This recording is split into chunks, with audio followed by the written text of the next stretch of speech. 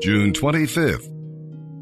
Our reading in the Old Testament is from the book of 2 Kings, chapter 8, verse 1 through chapter 9, verse 13. We'll see that God knows the future. The Shunammite woman experienced 3 tragedies: the death of her son, the uprooting of her household, and the loss of her property. And yet she was faithful to the Lord and had been kind to God's servant. God helped her escape the famine and then used the miracle of her son's resurrection to help her regain her property. God sees the heart.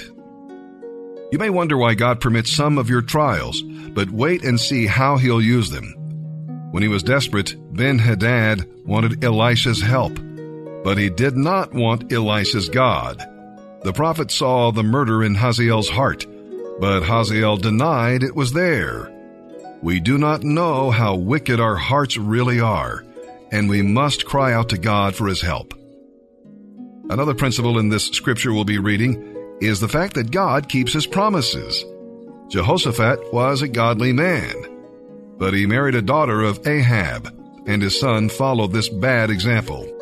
Jehoram also followed the bad example of his father-in-law Ahab and allowed his evil wife to lead him into great sin. But God kept his promise to David and did not destroy Judah. He had purposes to fulfill through the godly remnant, for Judah would bring the Savior into the world. And with that, let's begin today's reading in the Old Testament. June 25th, 2 Kings chapter 8, verse 1 through chapter 9, verse 13. Elisha had told the woman whose son he had brought back to life, "Take your family and move to some other place, for the Lord has called for a famine on Israel that will last for 7 years. So the woman did as the man of God instructed. She took her family and lived in the land of the Philistines for 7 years. After the famine ended, she returned to the land of Israel, and she went to see the king about getting back her house and land. As she came in, the king was talking with Gehazi, the servant of the man of God. The king had just said, 'Tell me some stories about the great things Elisha has done.' And Gehazi was telling the king about the time Elisha had brought a boy back to life. At that very moment, the mother of the boy walked in to make her appeal to the king. 'Look, my lord,' Gehazi exclaimed, 'here is the woman now, and this is her son, the very one Elisha brought back to life.'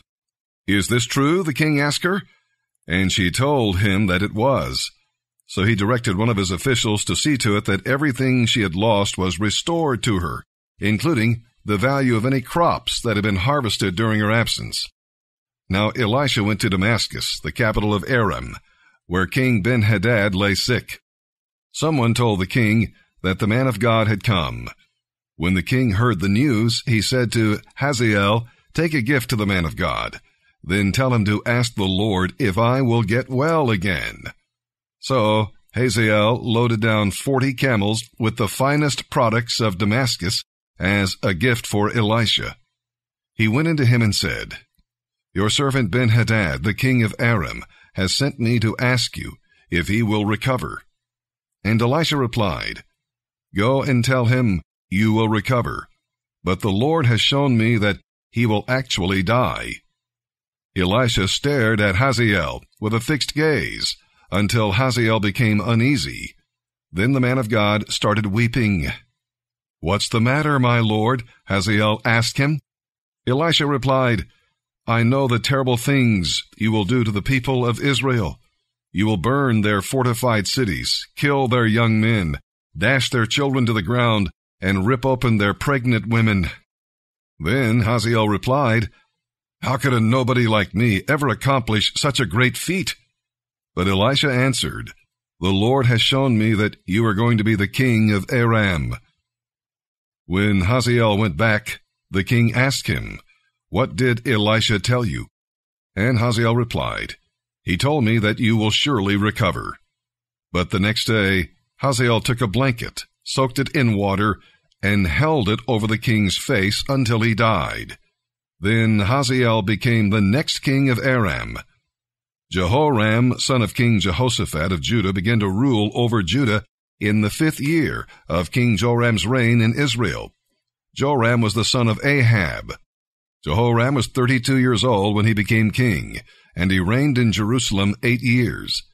But Jehoram followed the example of the kings of Israel and was as wicked as King Ahab, for he had married one of Ahab's daughters. So Jehoram did what was evil in the Lord's sight. But the Lord was not willing to destroy Judah, for he had made a covenant with David and promised that his descendants would continue to rule forever. During Jehoram's reign, the Edomites revolted against Judah and crowned their own king. So Jehoram went with all his chariots to attack the town of Zair. The Edomites surrounded him and his charioteers, but he escaped at night under cover of darkness. Jehoram's army, however, deserted him and fled. Edom has been independent from Judah to this day. The town of Libnah revolted about that same time. The rest of the events in Jehoram's reign and all his deeds are recorded in the book of the history of the kings of Judah. When Jehoram died, he was buried with his ancestors in the city of David. Then his son Ahaziah became the next king. Ahaziah, son of Jeroham, began to rule over Judah in the 12th year of King Joram's reign in Israel. King Joram was the son of Ahab.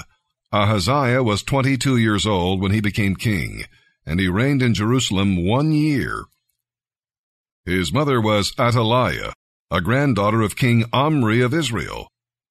Ahaziah followed the evil example of King Ahab's family, doing what was evil in the Lord's sight, because he was related by marriage to the family of Ahab. Ahaziah joined King Joram of Israel in his war against King Hazael of Aram at Ramoth-Gilead. When King Joram was wounded in the battle, he returned to Jezreel to recover from his wounds. While Joram was there, King Ahaziah of Judah went to visit him. Meanwhile, Elisha the prophet had summoned a member of the group of prophets. "Get ready to go to Ramoth-Gilead," he told him. "Take this vial of olive oil with you, and find Jehu, son of Jehoshaphat, and grandson of Nimshi. Call him into a back room away from his friends, and pour the oil over his head. Say to him, 'This is what the Lord says. I anoint you to be the king over Israel.' Then open the door and run for your life." So the young prophet did as he was told and went to Ramoth-Gilead. When he arrived there, he found Jehu sitting at a meeting with the other army officers. "I have a message for you, commander," he said. "For which one of us?" Jehu asked. "For you, commander," he replied. So Jehu left the others and went into the house. Then the young prophet poured the oil over Jehu's head and said, "This is what the Lord, the God of Israel, says. I anoint you king over the Lord's people Israel. You are to destroy the family of Ahab, your master. In this way, I will avenge the murder of my prophets and all the Lord's servants who were killed by Jezebel. The entire family of Ahab must be wiped out, every male, slave, and free alike in Israel. I will destroy the family of Ahab as I destroyed the families of Jeroboam, son of Nebat, and Baasha, son of Ahijah. Dogs will eat Ahab's wife Jezebel at the plot of land in Jezreel, and no one will bury her." Then the young prophet opened the door and ran.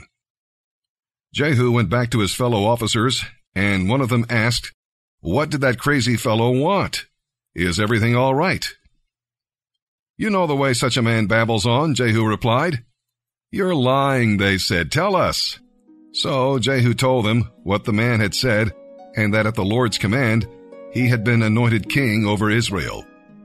They quickly spread out their cloaks on the bare steps and blew a trumpet, shouting, "Jehu is king."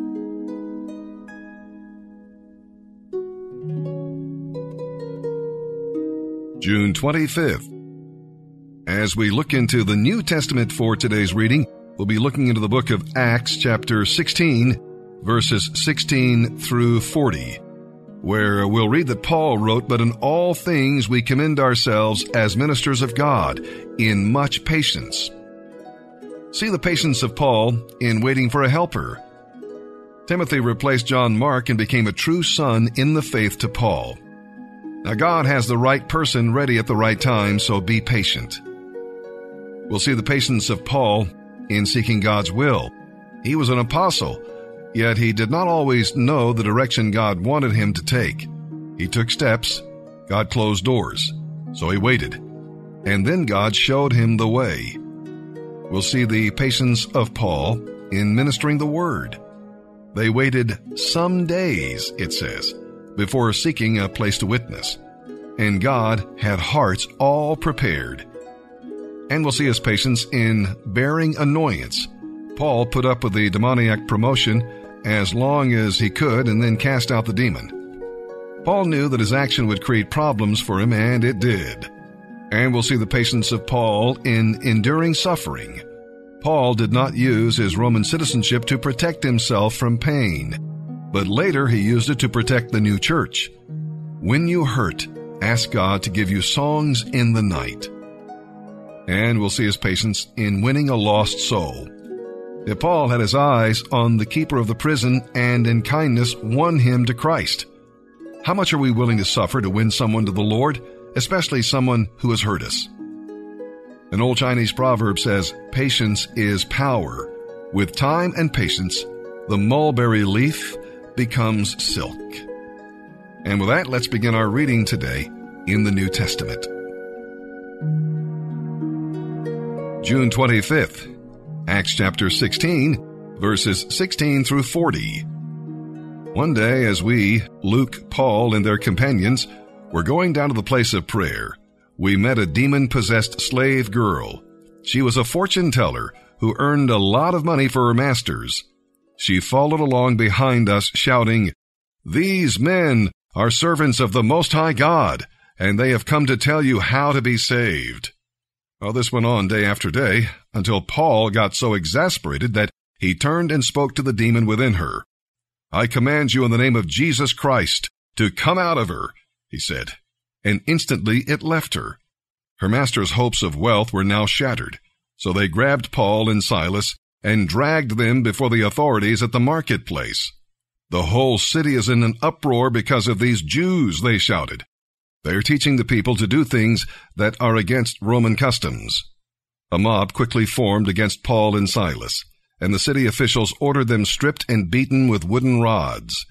They were severely beaten, and then they were thrown into prison. The jailer was ordered to make sure they didn't escape. So he took no chances, but put them into the inner dungeon and clamped their feet in the stocks. Around midnight, Paul and Silas were praying and singing hymns to God, and the other prisoners were listening. Suddenly there was a great earthquake, and the prison was shaken to its foundations. All the doors flew open, and the chains of every prisoner fell off. The jailer woke up to see the prison doors wide open. He assumed the prisoners had escaped, so he drew his sword to kill himself.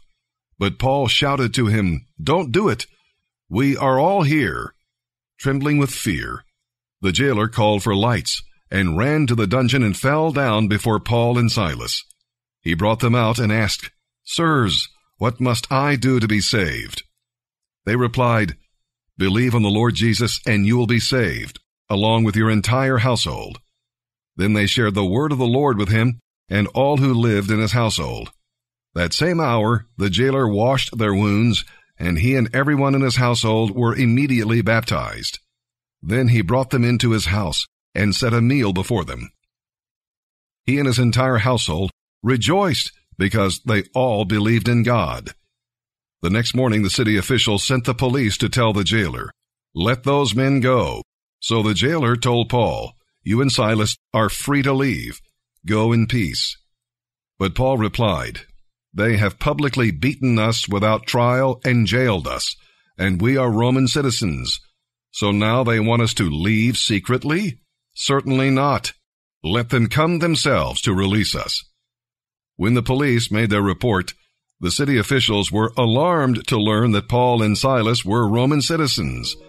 They came to the jail and apologized to them. Then they brought them out and begged them to leave the city. Paul and Silas then returned to the home of Lydia, where they met with the believers and encouraged them once more before leaving town. Today we're reading Psalm 143, verses 1 through 12. Unless you've been engaged in the Lord's battles, you may not understand this prayer, for it's the cry of a soldier in combat. It is also a penitential prayer. Hear me, cries out. Depend on God's grace and faithfulness, not on your righteousness. Tell God what's happening in your life. David was in the dust and in the darkness. He felt like a thirsty man dying in the desert. He cries out, answer me.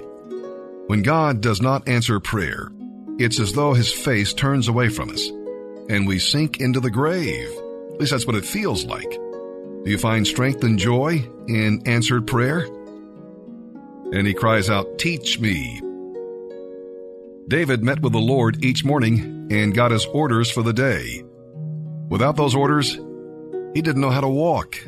Trust God's Spirit to lead you as you yield yourself to him. And then there's the cry of, revive me. David was in the dust, and only God could raise him up. David wanted to fight the Lord's battles and establish righteousness in the land. True prayer means that we serve God, not that God serves us. Psalm 143, verses 1 through 12, a psalm of David. Hear my prayer, O Lord. Listen to my plea. Answer me because you are faithful and righteous. Don't bring your servant to trial. Compared to you, no one is perfect. My enemy has chased me. He has knocked me to the ground. He forces me to live in darkness, like those in the grave. I am losing all hope. I am paralyzed with fear. I remember the days of old. I ponder all your great works. I think about what you have done. I reach out for you. I thirst for you as parched land thirsts for rain. Come quickly, Lord, and answer me, for my depression deepens. Don't turn away from me, or I will die. Let me hear of your unfailing love to me in the morning, for I am trusting you. Show me where to walk, for I have come to you in prayer. Save me from my enemies, Lord. I run to you to hide me. Teach me to do your will, for you are my God. May your gracious Spirit lead me forward on a firm footing. For the glory of your name, O Lord, save me. In your righteousness, bring me out of this distress. In your unfailing love, cut off all my enemies and destroy all my foes, for I am your servant. Proverbs 17, verse 26. It is wrong to fine the godly for being good or to punish nobles for being honest.